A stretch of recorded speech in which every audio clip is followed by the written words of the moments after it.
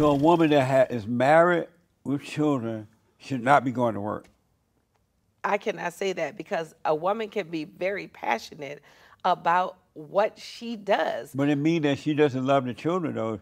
She No, sacrificed that the is kids not for a her woman who ego. birthed a child. It's very hard for a woman who birthed a child out of her own womb to not have love for those children. Women don't have love. What? Yeah. That is impossible. No, it's That totally, is impossible. Which it's women are you meeting out here? We got to get you some other people you meeting, because I'm talking about there are so many ambitious women. I know, but it's crazy. That's why the world going to hell in a handbasket. No, the world is not going to hell in the handbasket because the women think they're equal. They do. The world is actually gaining a better place, and the world What? is going to a higher state. What Yes, world are you living in? I'm living in the same world you live in. You're not paying attention. I am paying attention to everything. I'm paying attention to people having more opportunities. People are actually wanting to be together more. This summer, we had the Black Lives Matter movement. There has never been a step for more Black Lives Matter protests all around the world. I mean, and I'm talking about, you ain't got to ask me. You could check the web in China and Japan. I'm talking about Asians and Latinos and everything. Like, when I saw the... You thought that was a good thing? Yes, that's a good thing. Let me ask you this. I'm talking about that's the world getting better in my place. Does that mean that there are not issues that we still need to handle? No, that does not mean that. That means we still got issues to handle. But my perception of the world is always going to be better because because I think that's what I see. Let me ask you this. Is there a difference between men and women? Yes, there is. There's gender. What's the difference between men, other than gender? What's the difference between men and women? Well, I don't think anything other than gender. You know, I think there's no difference other than gender. You know, really, gender, like, because gender gives us some very distinct differences. Men, you know, physically, women have the leg power. You know, men have the chest power, you know, their upper body, because they are meant to carry and bear. We are meant to stand, and, you know, that's physically different. Was women created to lead or to follow? Women was created to submit to her husband. Yes. And her husband was created to respect his wife. So were women created to lead or to follow? So I feel like we were created to submit to the Lord and to follow a man who has submitted to the Lord first. So were women created to lead or to follow? So that would be to follow. Right. Yeah. And so they were created to follow. Why do they think they can lead? Well, you're generalizing okay, because some women are having to lead. So you have to consider those women.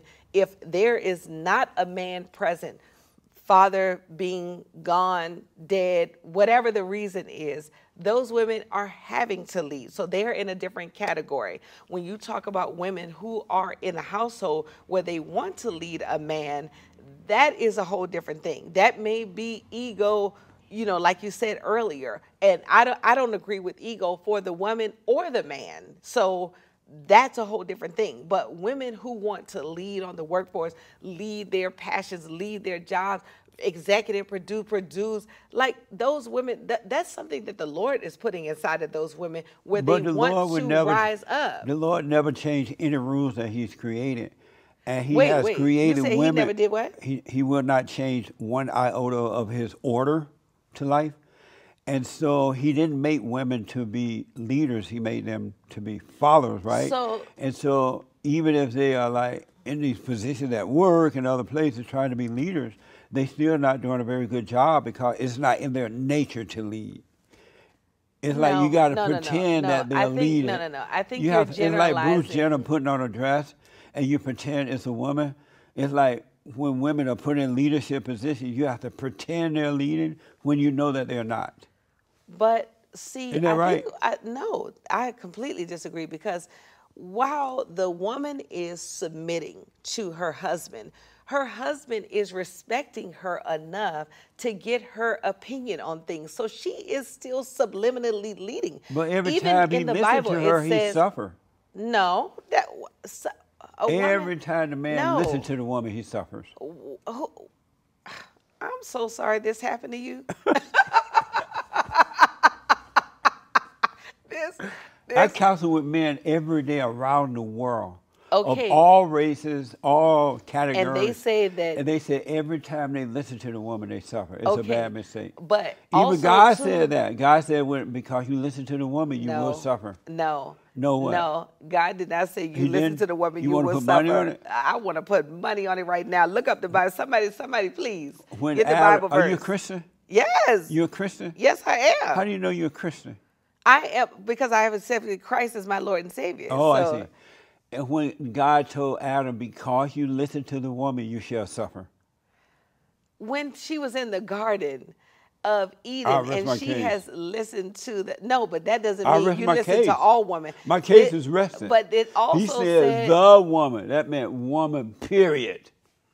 Because women don't have sound mind, they have illogical mind. No, and and now you're in the same, you can't pick and choose what you take from the Bible to use it to your advantage, because the Lord says he does not give us a spirit of fear, but of power and of love and of sound mind. So that means he is not giving the man that, he's giving all of us that. So we all have love, power, and sound mind. Women don't have love. That we can be consulted with, because we have sound mind. Women don't have sound mind. What? Women are up and down. If the thought sounds like a good thought, they're into it. So if it sounds like a bad thought, they're into it.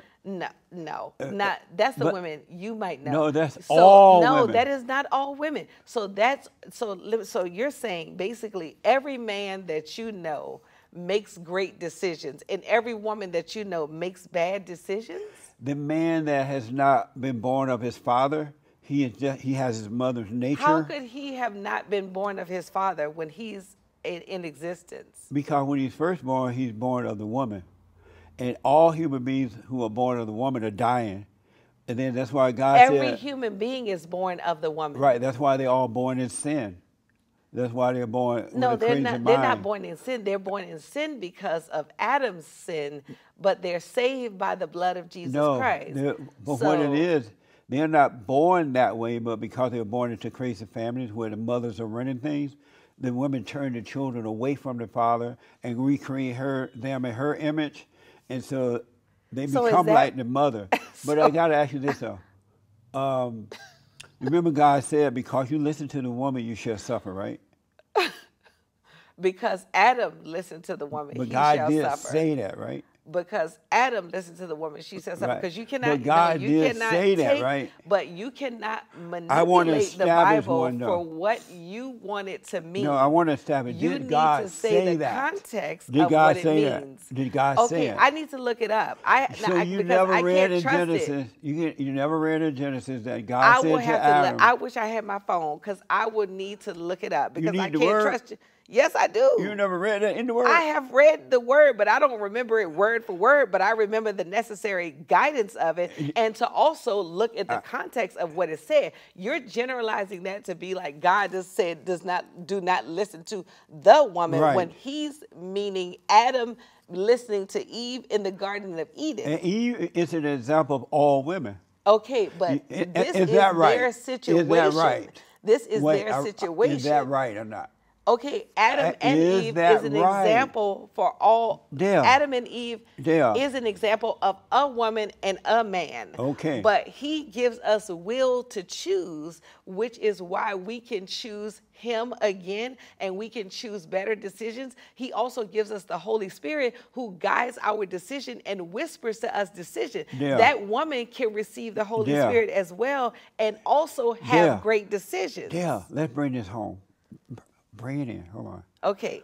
So did God say to Adam, I need to look it up, because now I can't trust you, because your perception of life, I can't trust it. I need to look it up. Does somebody have the Bible verse? No. But listen. Did Adam listen to the woman?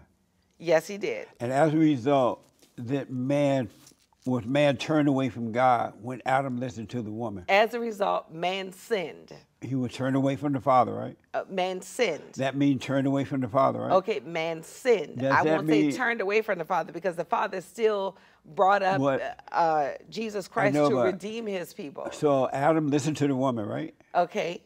Yes. Adam listened to Eve. Right. Is Eve a woman? Yes, she is. So Adam listened to the woman, right? Okay. And then the woman listened to Satan, right? And the woman was deceived by Satan. But so that means she listened to. Deceived by Satan. So that means she believes. Do you see the word deceived? That means deceived is trickery. That means someone.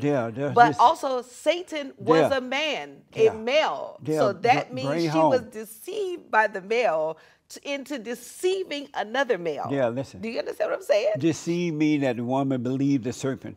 Deceived means he tricked her. Because she believed him, right? Okay, because he was the beginning evil. You're not answering my question. He was the beginning evil. Yeah, we run out of time. You're not answering my... Is there time? Yeah. Did the woman... Was Eve deceived by Satan because she listened to him? Yes. And she believed what he said, right? Yes. And once she believed it, Satan became her God. No. He did become a God. No. Satan caused them to fall from grace. Why ever happened? But didn't Satan become the woman's God? No, he did not. When she believed him? No, he did not become her God. No, he never. Now I know for a fact he never became her God. He became her God. He caused her to fall from grace. And because she believed in him. Because she was deceived by him. Right, and deceive means to believe. No, deceive means to be tricked into a false statement. Can you be tricked if you don't believe it? You can be, well, yeah, you have to believe it to be deceived. But she did not believe in him. You're trying to say that now Eve started to believe in the devil. No, Eve did not become a devil worshiper. Eve was deceived by the devil. Eve became a devil brought worshiper. It to Adam, okay, and that's what caused their fall from grace. Because Eve believed Satan. Okay. And Satan became her God. So to bring then she went and deceived Adam, and the woman became Adam God, right? No, the woman never became Adam God, because when God came to God walked in the garden later on that day, and they were clothed. Let me ask you this. And God was like, who told you that you were naked? And they both said that the woman was deceived by the serpent. Let me ask you this. They never started praying to Satan. I say that women don't have love. You what? I say that women do not have love. That's impossible. Why? Because, first of all, I'm a woman. I have so much love. And how do you know you have love?